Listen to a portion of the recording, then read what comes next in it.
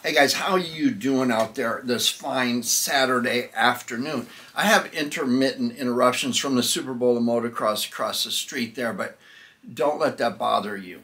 Now, when you get into this business or hobby or craft or whatever you want to call it, obsession, addiction, affliction, you're going to build a one cigar box and you're going to go, oh, I'm hooked on this, and then you're going to have to build a bunch more, and then about the time you have 200 of them, you go, maybe I should sell them or something like that. So the trick to this, if you're going to get into this to any extent, is once you have a recipe that's successful, try to produce a product that is the same. So there's dependence, there's reliability, there's all kinds of things. Dependability, that's the word I'm looking for.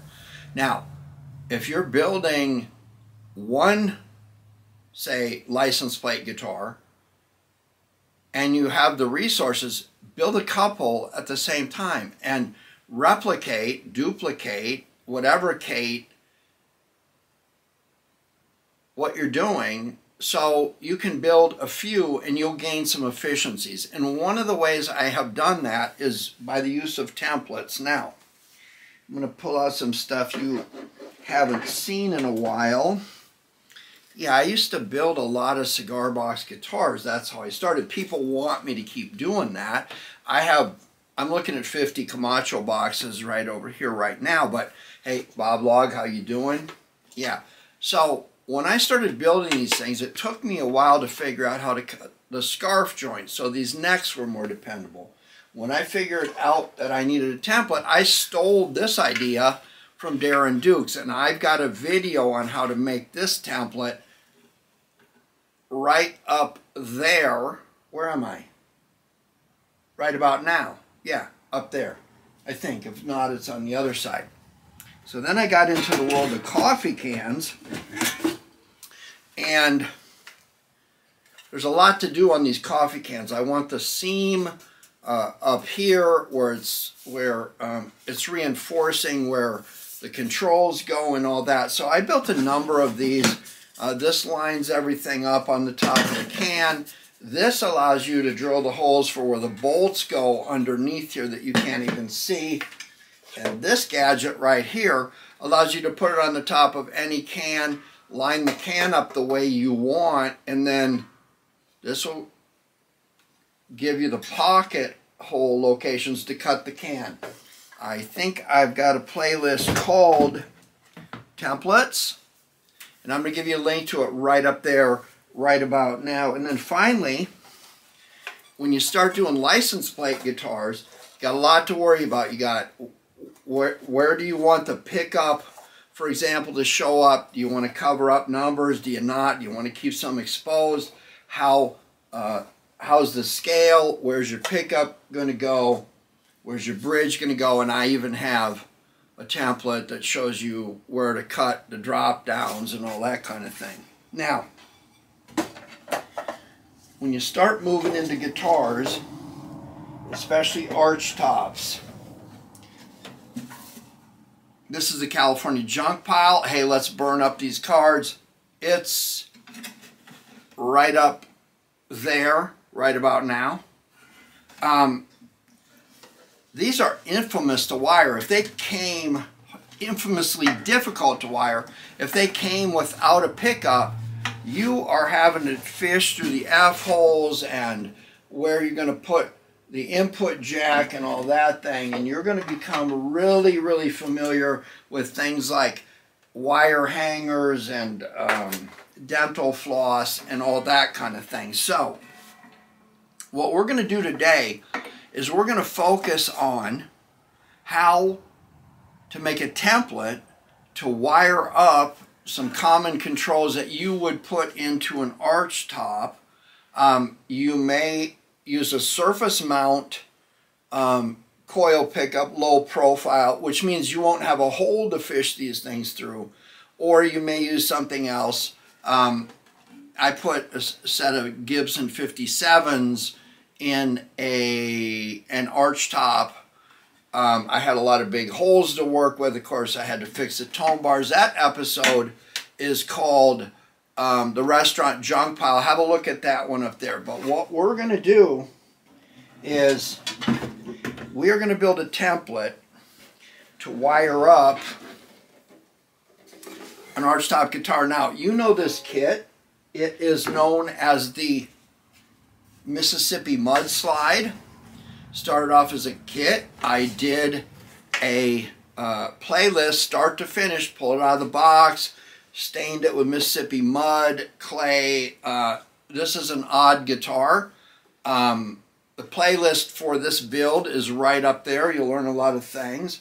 It's about to leave my house and go to Mississippi. Imagine that.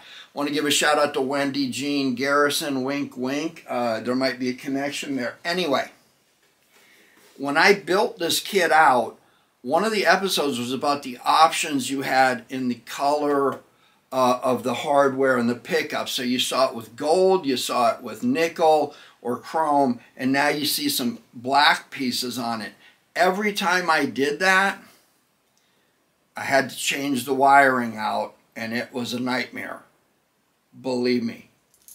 So every time I turn around, I got this. Look at this mess. There's a couple of harnesses in here, a couple of three-way switches. Anyway, you're wiring all this stuff, or it might come with the kit, or you can buy these things pre-wired for two pickups, or two coils, excuse me, and a single input jack, and then you got tone controls and stuff. But there's two here, and I can't even get them apart right now. Imagine fishing this mess into something like this where you have really limited access and maybe not even a hole up here. Nothing but, again, dental floss, magnets. See, this thing is even trying to grab onto a coat hanger and dental floss. It was a nightmare. So what we're going to do today is, I've hinted around in this in another episode, I'm going to show you how to use your guitar body shape while you have it and make a template that will make your future projects easy to do. Could be any number of types of guitars or whatever, but instead of having this mess, you're going to be able to wire your stuff up. You're going to save materials. The stuff is going to be easier to fish in. And this stuff is laying around and it's cheap. So I'm going to show you how to do this. And then in an episode after that, coming up shortly after you build one of these, we're actually going to use this. And I'm going to show you how to wire a three-way switch, which lets you flip between neck and bridge or both, and use separate volume and tone controls like on the Mississippi Mudslide. So that said, what you're going to need is pretty simple. Let's have a look at that quick. Okay, the first thing you're going to do is you're going to go to your home improvement store and you are going to get a piece of this stuff. It's kind of like masonite, but it's whiteboard on one side that you use dry erase markers on, and on the other side it is actually a chalkboard. Now, if you want to be really cool, I'll tell you this. There's enough in one of these to make two of these. So if you want to be really cool, you cut two and you use a ruler like this and you pretend that it is a neck like this, and you cut a hole in it up here and you attach this to here, and you use one side or the other. You hang a marker or a piece of chalk off of here and you give it to somebody and they can hang it in the kitchen and they can write grocery list or your honeydews or whatever. If it's the honeydews, you want to make sure that you got a rag in your pocket at all times so you can come by and erase them when no one's looking and then clear the board. But the good part about this is while you're doing layout, you can use chalk draw out your wiring diagram. You can use dry erase marker, and it's reusable. This thing is really easy to do. Let's get to the bench. I'll show you how to do one, and then I'll close this out, and then we'll film the next one where I show you how to actually use it and come up with a wiring scenario that works for you, that doesn't look like this mess of scraparatus. Let's go to the bench. All right, dog barking or not, here we go. The first thing we're going to do is we're going to take a piece of paper, could be a piece of cardboard, could be a piece of newspaper, could be anything that the body of the guitar that you are going to use will fit on. Let me get the strap off of the guitar. So I'm simply going to put this guitar like this, and I'm going to take anything that I have that will make a mark. Now I just happen to have this whole thing of dry erase markers. I don't suggest you use chalk, but use something that you can simply trace around the guitar. Now make sure that you don't get a magic marker up on the body of your guitar, but you're basically just going to go around the whole guitar like that until you have an outline of the guitar. Okay, what I did is once that paper was cut out, the shape, I transferred it to a piece of cardboard. I can put this away and cut forms out of it later, or templates out of it. But notice that I also marked where my holes are going to be. Now, let's say that you want to do a single volume control for 2 coil pickups and a 3-way switch, and maybe you want to put the switch here or up here, wherever you want to put it. You can use different color markers to mark which holes are for what.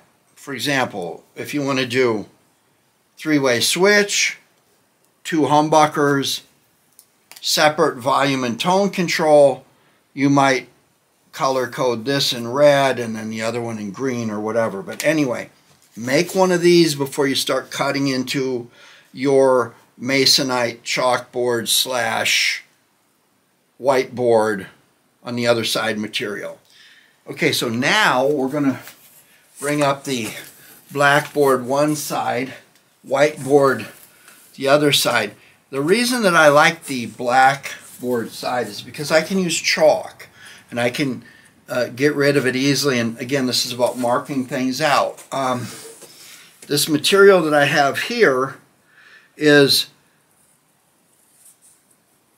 about 24 inches wide by a little bit over 36 inches long. So what I can do now is I take my cardboard cutout, and if I lay this out right, there's enough for 2 of these, and I want to be efficient with the use of my material because I have a lot left over in the middle and over here by the time I get those done. But again, all I'm going to do is, you want to remember, you might have a left-handed template, you might have a right-handed template, but you want to just take this and again go around, hold it down so it doesn't move, and you're going to easily get 2 body shapes like so out of one piece of this material. Now, while I've got this material here like this, I can do headstock templates, a couple of them. How are we doing? Can you see it? If I do this right, I'm going to leave a little gap for cutting, but I could do a couple of headstock templates like so. Of course, I'm going to put my mark where the drop down is for the scarf joint. I could do, you don't want that to be there, you'd be getting a call from Gibson. I could do a couple of templates for a coffee can where the holes bolt through the top of the can into the neck. I can put one of those here like so, go around it, and while I'm doing that, I can make sure I mark where the holes are going to be to drill through. I can put a mark where the center is, and then of course when I cut that out, I would notch those, put a little V notch in there like so. But I can use this material for a lot of stuff. Now, in the event I make a mistake laying this out, use a dry erase marker. Don't use a magic marker, because if I make a mistake right here, I can erase this like so. But pretty easy to use, really simple to lay out, and you could even do guitar shape forms out of this, right? So once I get this done, I'm going to take this over to the bandsaw. I'm going to lay it out to where I'm drawing my lines here, we're going to figure out, is our bandsaw clearance, can we cut everything? And once the bandsaw work is done, you can take this to a belt sander and make everything nice and smooth. Take a drill, drill your holes out, and you will actually end up with this, like so. Easy money. Doesn't get any easier than this. Okay, there you go. It really doesn't get any easier than that. If you got a guitar, especially a shape you want to use, single cutaway, Florentine cutaway, your classic Archtop design, all you have to do is take a piece of paper, trace it out, transfer it to cardboard if you want, make the holes wherever you're going to need them,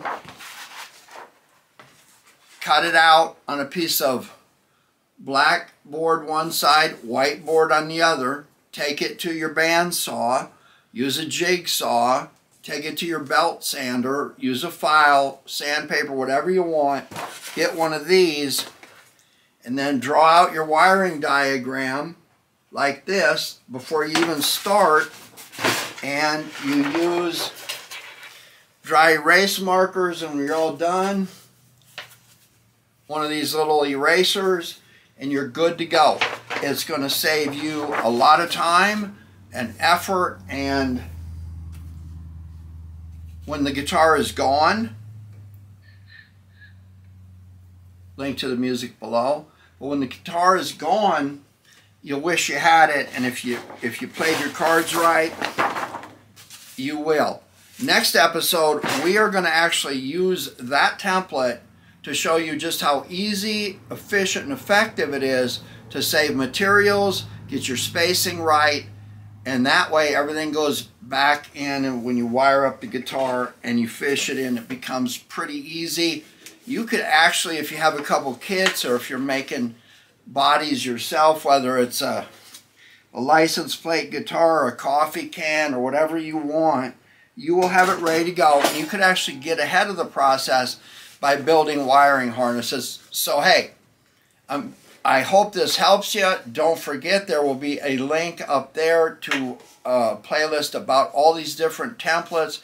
I hope it helps you. Most of these ideas I stole from somebody else. The other ones I stumbled on by complete ignorance and frustration. But if they help you, give me a like, subscribe, and that way the bell goes off at 3 o'clock in the morning, most Saturday mornings, LA time. See you soon.